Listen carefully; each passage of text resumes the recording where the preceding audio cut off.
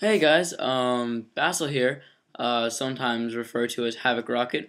I'm actually making a video for a new channel that I made here called Techno Talk, which is, I know, probably one of the stupidest names you've ever heard, but I you'd be surprised how many channels there are on YouTube and how difficult it is to find a good name, but it accomplishes what I needed to accomplish. I decided to make this as kind of like a tutorial channel for different things.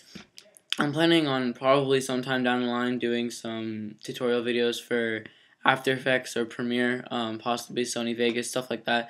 But as of right now, I'm going to be doing Java tutorials, and that's actually programming, writing code, and it's actually something that I recently got interested in. And I'm no master, I'm not the best at programming, but it is pretty fun, and I'm going to go ahead and get into it. So here I'm using Eclipse. This is a project I was just working on. Long code, oh my god. It's actually a program that can calculate your average in a school class. Probably could have been shorter, but if I was better, probably could have made it shorter. But that's beside the point. My point is that alright, so I'm gonna be doing a tutorial in Java. This is gonna be the first tutorial. It's gonna be HelloWorld, which you may know about, you may not. It's a really common first tutorial. Um, the thing is that a lot of people who are really new to programming get some things mixed up. Java is not a program.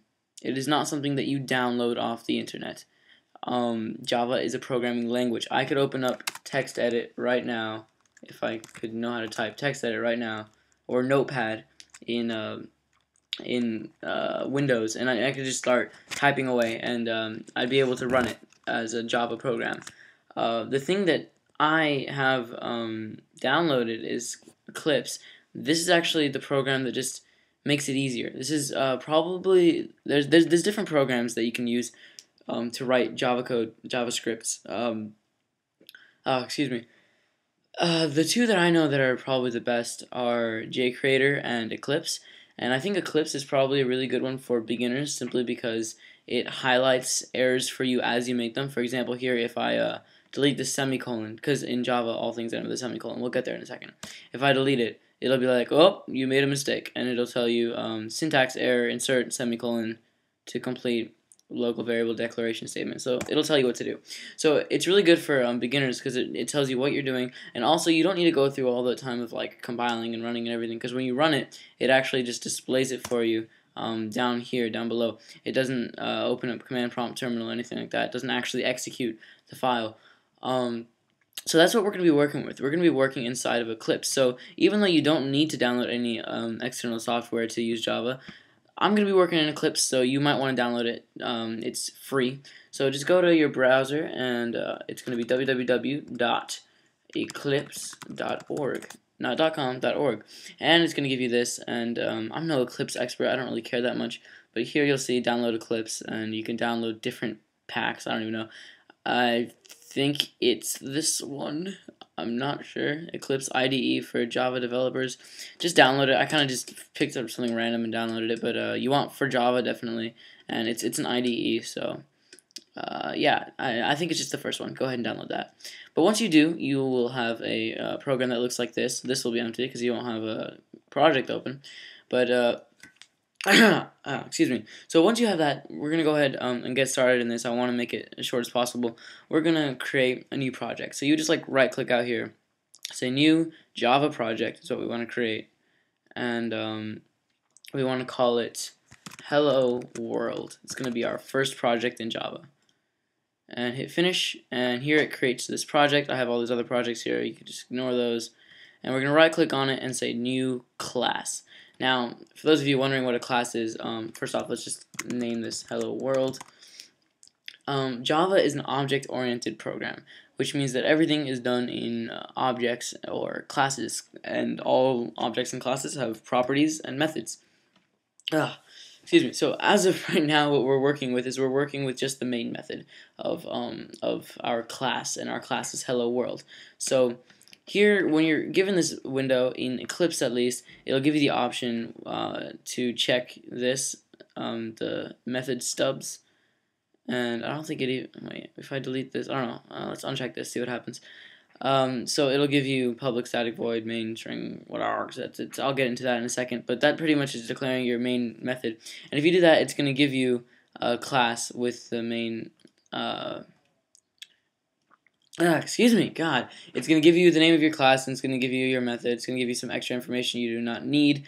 But I would like to start from scratch, because this is something you can do in Eclipse. But if you're writing this in Notepad or something, then you're obviously going to need to know how to do this yourself. So we're going to just delete all of this. We're going to start from scratch. Now, because I already created my class technically in Eclipse, and I called it HelloWorld, when I'm naming my class in my code, I need to also call it HelloWorld.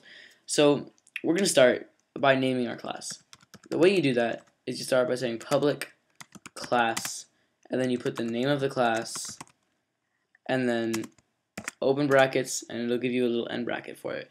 And basically what this is doing is it's just creating the class. There's really nothing else to it. It's the absolute most basic step there is in Java, is just learning how to create a class and learning how to create a method. And the method we're actually going to be using is the main method, which you would create by saying public static void main string, open parentheses string, and then that open and close brackets, and then args, and then of course you would need little squiggly brackets again. And by the way, in Java, everything that you do, every block of code, you need to make sure you have the squiggly brackets. Indenting, you see me indenting here, that's the same thing. Indenting really doesn't mean anything. It's the brackets that show you what is happening. So it's basically saying that everything from this beginning bracket to this end bracket is going to be contained inside of public class hello world. And everything from this bracket to this bracket is going to be contained within the main method, public static void main. And all this stuff right here, you don't need to know what this means right now. You just kind of have to memorize it. And if you're using Eclipse, which I hope you are, then you don't even need to memorize it, because you can choose the option for it to import it for you. Now, let's go ahead and get started. There's really a couple, the absolute most basic. So pretty much everything that you're going to be writing inside the main method is going to be your actual code, what your program is actually running.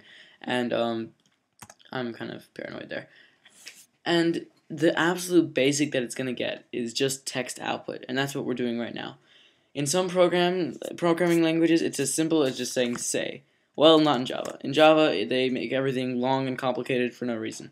So there's another thing you just kind of have to remember. It's going to be system.out.println open parentheses and close parentheses.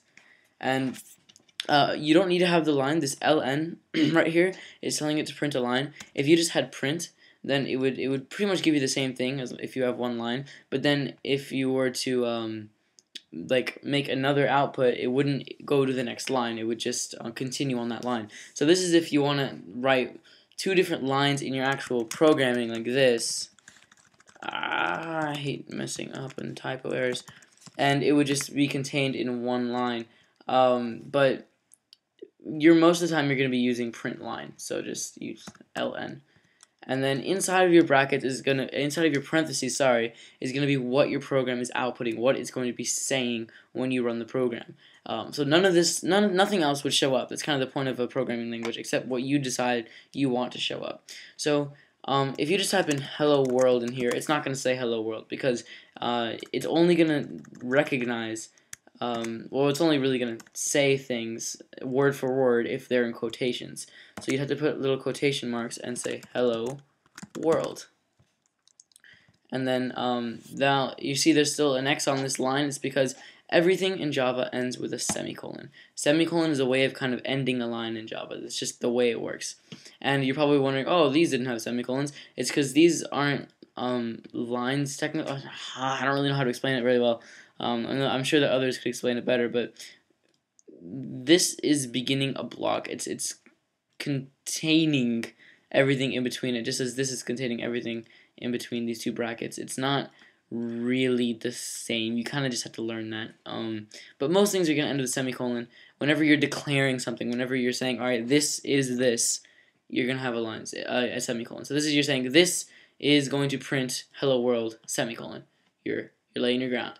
And that's going to work. And if we hit run up here, we hit OK, it's going to run. It's going to output hello world.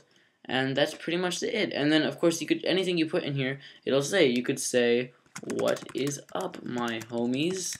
You would be racially insensitive, but it would be racially insensitive and it would work. It would say, "What up, my homies?" So that's the way you do it. And there's so much else I want to talk about, but I'm going to leave it for another tutorial. This is tutorial 1, Hello World. I hope you guys learned some stuff. In the next tutorial, I hope to talk about data types and variables. And yeah, that's it. Thanks for watching.